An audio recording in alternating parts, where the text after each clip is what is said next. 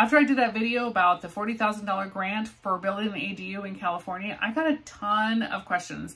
A lot of you put questions in the comments, some of you texted me, and some of you even called me, which was great. It was nice to actually get those phone calls, but I couldn't answer all the questions. So I really wanted to get those questions for you answered. And today I'm going to do that. Today I'm talking with Will Johnson, who is one of the mortgage lenders that is approved for the CalHFA ADU grant program. And if I don't get all the questions answered, or you think of more along the way, go ahead and put it in the comments below, and I'll try to get you answers to those questions as well. So let's get to it. I'm here today with Will Johnson from Benchmark Mortgage, and he is one of the lenders that's on the California grant, the grant that is offering the $40,000. He's one of the lenders on the list, and he's here to answer all the burning questions that everybody's had. And yeah, so I'm going to ask some questions. If you think of any more, you can always put those in the comments and we'll try to get answers for those later. But here we go. Thank you. Why would anybody want an ADU? Why would they want to add an ADU to their property? Well, this is something I'm really passionate about. And, I just want to state off, just sort of put a stake in the ground. I think building an ADU is probably the best investment a homeowner can make, period. It's a great investment. What's driving a lot of the demand for ADUs, it's creating affordable housing. And that's really sort of the goal of the statewide ordinances. And secondly, it creates a very attractive income stream. I mean, real estate investors see that the cash out return on this is very, very attractive. And to give you a little bit of history is, I have a lot of background in renovation financing. I've been doing that for over 10 years. So when I saw these ADU ordinances first come into play in 2017, 2018, I just knew this was going to be a huge opportunity. The biggest advantage is these ordinances really removed a lot of the barriers that inhibited building ADUs to begin with. The first one was parking. Every time we added another dwelling, we had to add off-site parking. That was a huge problem. It killed a lot of projects dead on arrival. But the big thing is they started really making some financial incentives to make this really, really viable. So people may not be aware they're probably aware of permit costs, but there's this whole other fee structure called impact fees. And statewide, this is a statewide ordinance. So this trumps local ordinances. They removed a lot of the impact fees under 750 square feet. So that's tens of thousands of dollars, tens to $50,000 of savings right there. Secondly is you're not required to provide direct utilities, so you could feed off of the primary dwelling. That can save another tens of thousands of dollars. Thirdly, your build costs. Like I'm in San Diego, it's around $325. This is in 2022. The Bay Area, it's more like $400.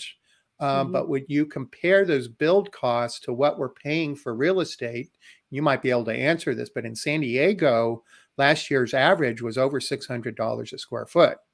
So real simple math here. If I can build at $325 and the market's paying over $600 a square foot on average, we have a huge equity opportunity there. There's grant programs. I know we're going to talk about that, but this is just a huge financial win. The last thing just to talk about from the ROI perspective is when you look at the rental marketplace, that's a very constrained area as well. So the rental rates are very, very high. So this really creates a very, very attractive cash flow opportunity.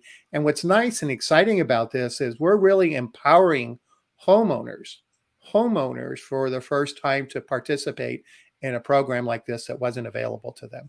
Yeah, I mean, when you were mentioning a few things, it came to mind when we started looking into building one several years back before the parking requirement was removed.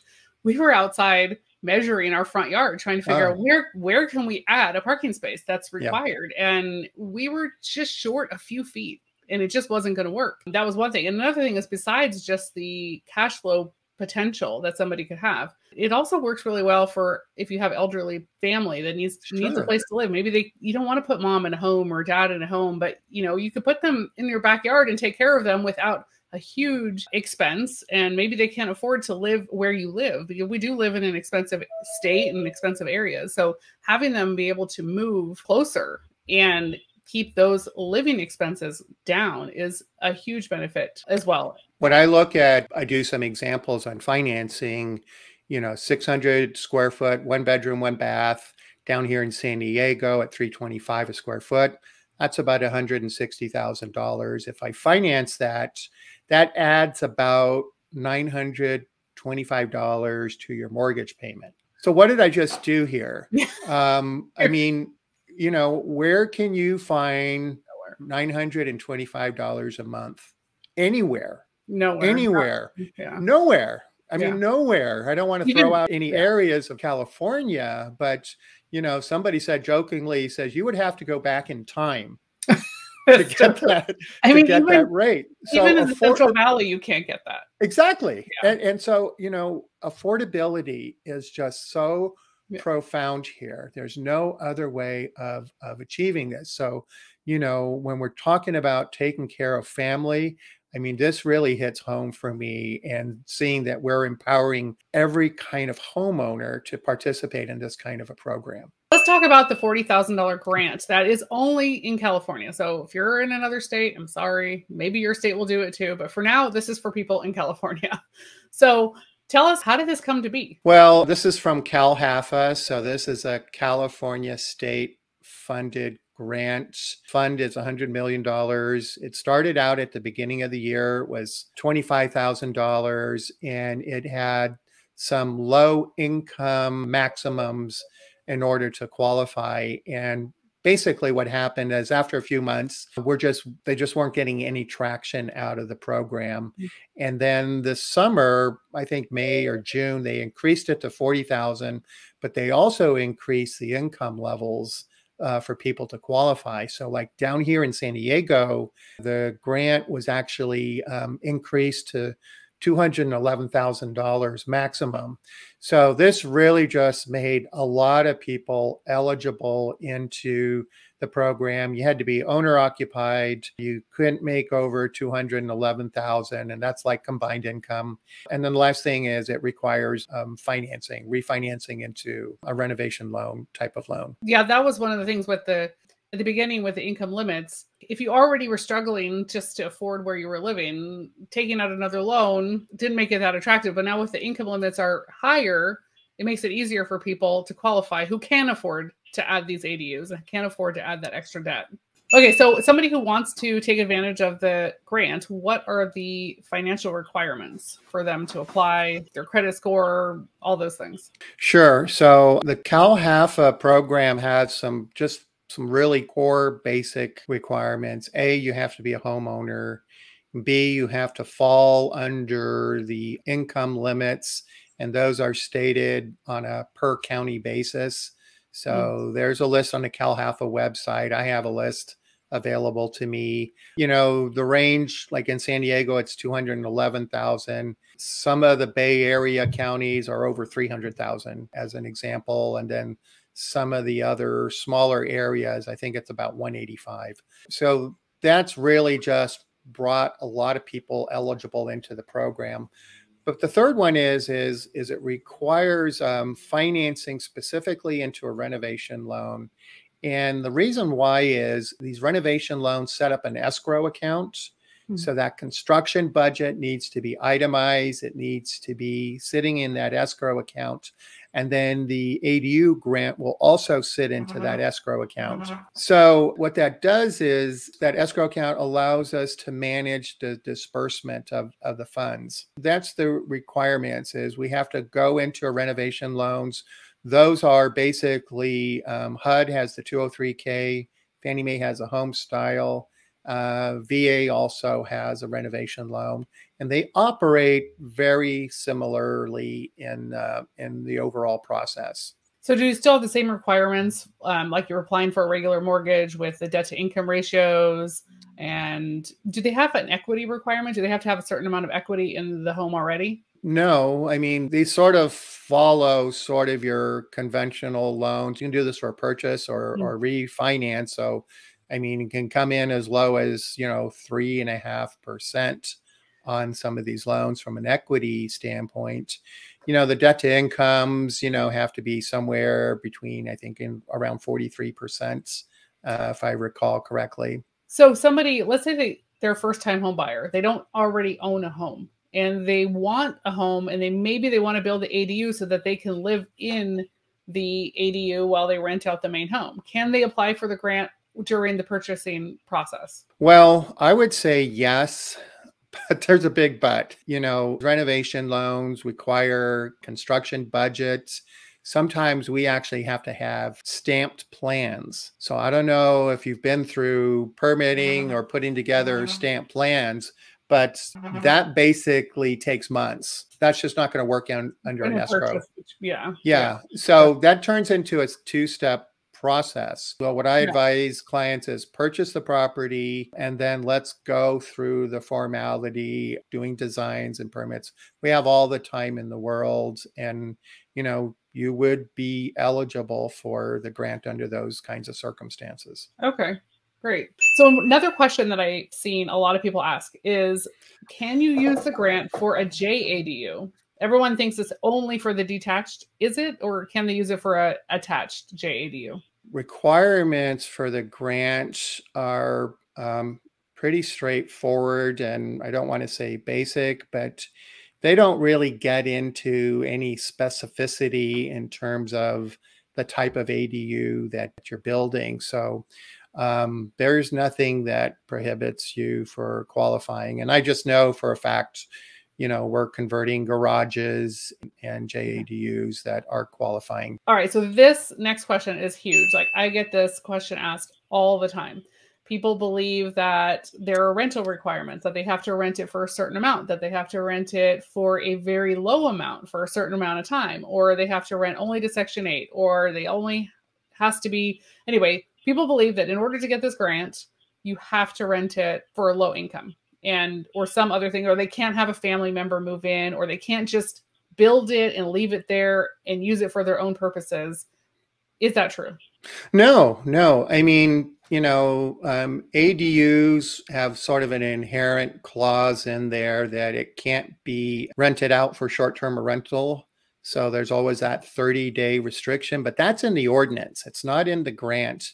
In the grant, if you go on their website, homeowner has to fill out a one-page affidavit that they are owner occupied. They're very, very concerned about that. But they're not regulating, that aspect of the program. So based on when you mentioned the owner occupancy, do you know, is there like time frame that the owner it has to be owner occupied? Do they have to stay a year, 2 years? Is it circumstantial? You download a one-page document. It's an affidavit from the CalHFA website. I don't recall any kind of a time limit specified. You're just, signing a document that you're being truthful, that this is an owner-occupied property. It's a pretty clean looking document. Okay. That I don't recall that there's any kind of a time limit for owner occupancies. I know in the statewide ordinances, well, that's sort of a side issue, but they removed the owner occupancy for 5 years and then they were going to come back and revisit. But that's a different Thing. That's a different issue. Yeah. Okay. Another question that comes up a lot is that the grant funds can't be used for the actual construction. So a lot of people say, well, what can I use it for? So what can they use it for? So I always say it's up to $40,000 of pre-construction costs. Things that come along with pre-construction costs are designs, permitting costs, a lot of additional types of services and inspections, engineering, surveys, types of services come into play. So again, it's up to $40,000. If it looks like, you have like a balance and not hitting the $40,000, you can use some of those balance of funds to go towards some of your financing costs into the loan.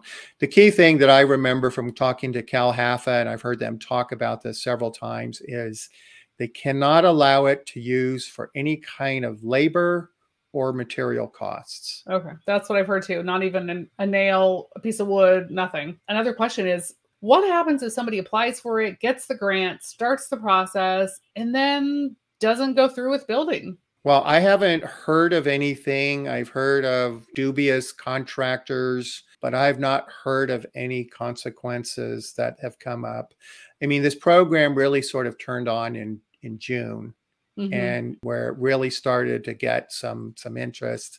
So we're really sort of at the early phase Right. of this, and I've not heard any kinds of conditions coming up that has caused problems like That that. kind of You problem. know, remember, I mean, we're putting, you know, the entire construction budget is sitting into in an Yeah. escrow account. Yeah. That money is pretty much allocated for that. We don't release any of those funds to the contractor until work is actually performed. I think that really goes a long way of safeguarding the overall integrity and completion of the project. That's true. That makes sense. So the entire budget for the project is already put into account ahead of time. So if someone's not going to get the grant, spend money on design and permits, and then not have the money because the money's already in that account set aside for it. That makes sense. I mean, you know, I've been managing renovation loans since 2009. I mean, we've had to dismiss contractors. We've had contractors resign. You know, Mm. that's a headache. But, you know, we sort of look back and saying, okay, we still have a balance. And, you know, it's just a matter of hiring a contractor to complete the project. And, you know, the homeowner is protected because those funds are there and available. So there's different kind of loans that go along with the $40,000 grant. Can it be used with a 203K loan? Yeah, absolutely. And in fact, that's basically what we've been talking about all along, because HUD 203K is a construction loan. So again, it can be used for a purchase or a refinance. So you're refinancing, you know, your loan balance, but we're adding the construction budget to it.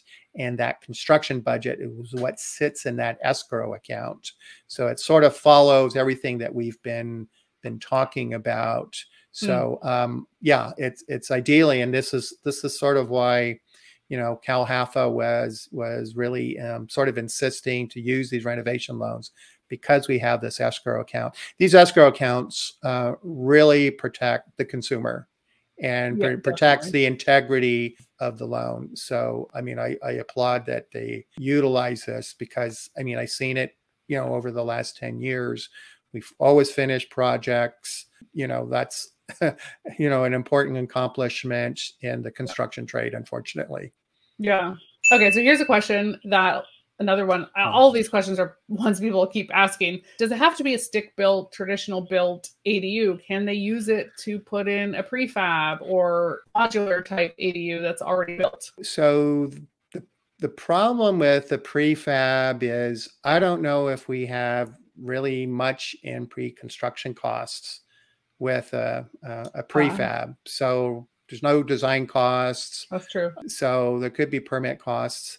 You know, the program is pretty silent, really doesn't address that you can't do it. I'm just sort of following some logic here. Garage conversion, on the other hand, you know, that's construction. Garage conversions is, you know, is part of the ADU ordinances. So, you know, it would absolutely be available for a garage conversion. Okay. So there are several different lenders on the CalHFA website that are offering, you know, part of this grant program. Are all of the offerings from each of the lenders the same? The interest rates the same, or can they be varied from one lender to the other? Generally speaking, most of them, you know, require refinancing into a renovation loan. I think I looked at the list the other day. There was 19 lenders on there, and then there was like these other housing affordable entities. There's like another half a dozen of those on there. I can tell you most of them are sort of in the same requirement that I'm with Benchmark Mortgage is we have to utilize these renovation loans, but there are some that will allow you to do a HELOC as an example. So there's a couple of those that are out there and available.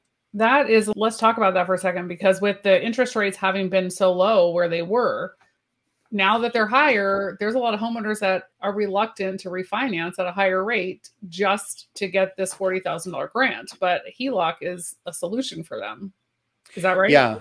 Yeah. And, you know, to be candid, they all are. I mean, I talk to customers several times a day, and same discussion is, you know, they have a low interest on their first and, you know, refinancing to 6%. Although sometimes when we do sort of the whole analysis, because of the attractive cash flow on the rental side, these still can pencil out. Yeah. However, you know, we've done a lot of financing for people that did qualify for the grant program. And what really makes sense in this environment when you have that low interest on your first is to go with a HELOC as a second, because, you know, it's interest only for the first 10 years. So that makes it very attractive, affordable during the construction periods.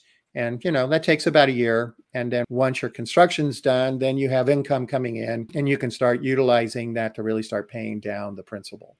Yeah, definitely. I think that's when they changed that, it probably brought in a lot more applicants to the program. And so I wanted to mention that too, because at the beginning, not that many people applied for it because they had too many restrictions. Then the interest rates going up were a problem. And now with being able to, the amount went up, the income limits went up, and now you don't have to refinance your first. I think it's brought a lot more interest. So I'm kind of hearing some information buzzing around that maybe they're going to run out and they're actually going to get rid of all the grants that are available. Do you know anything about that? Yeah, absolutely. I mean, I've been on webinars for people that do know, and back on Tuesday, I heard an announcement that 1,200 are already being in process, and that, you know, one of the other providers out there has stopped accepting applications, but they have sort of a waiting list as of Wednesday was over 600. So there's only 2,500 grants. So at this sort of clip, you know, we are anticipating, I'm advising all of my clients that, you know, we're probably just days away of the fund being exhausted. That said, this might be the last opportunity for somebody to get in there and apply and get one of those grants secured for themselves. It's possible that they've talked about extending it, putting more money in. I don't know where the money's going to come from, but it might happen. It seems like it's been a pretty successful thing that they've offered, so it might happen. But I just telling to anybody out there who is been on the fence about doing it, now is the time to do it. There's no more time to waste. Apply for it now because it just might go away and not be an option anymore. You know, one of the challenges is, you know, in order to apply for this, you pretty much have to have a construction budget, you know, in hand that, you know, you can live with. And some people are just not at that stage yet. You know, they're still in sort of a feasibility. They don't have designs. Contractor's not going to give you, you know, a final bid without design. So, you know, I've had CalHFA tell us in sort of a cavalier way that they think that they can go back and get more funding, but I'm frankly just not banking on this. So we'll see. In retrospect, it sort of started off cold, got warm, and then got hot, and then got real hot. And I'm confused. Let's go back for 1 second. You said that people should already, if they're applying for it, they're already at a stage where they have the contractor. How are they getting that if they don't have the plans yet? If the grant is supposed to cover the plans, how are they going to get the contractor already involved to apply for the grant? Right. You know, you might have to come out of pocket for some of these funds and get reimbursed on them. But, you know, I've managed renovation loans.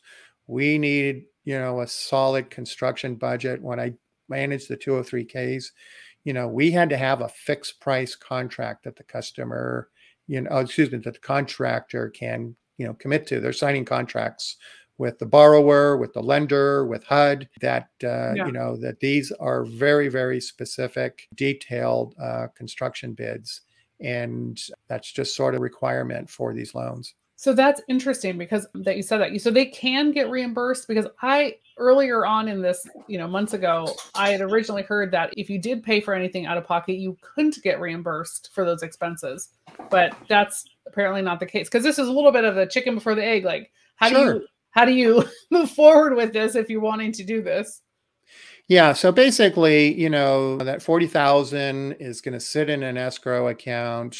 You might have to come out of pocket for all of these costs, and you'll get reimbursed on them. The lender wants to see the receipts and see them stamped. I mean, I've seen lenders say, okay, I see the invoice, it says paid on it. I want to see a copy of your checking account statement showing money came out for that. Got it. So if somebody wanted to apply and they wanted to give you a call. Sure. So, I have a process. They can certainly reach out to me by phone or email. I'll have that information, available to you. I send out a form that they can fill out, very brief form, and that really sort of gets the process going, where I can do some immediate financial analysis, look at their loan balance, look at the property, and pretty much know what kind of a loan product we should be talking about.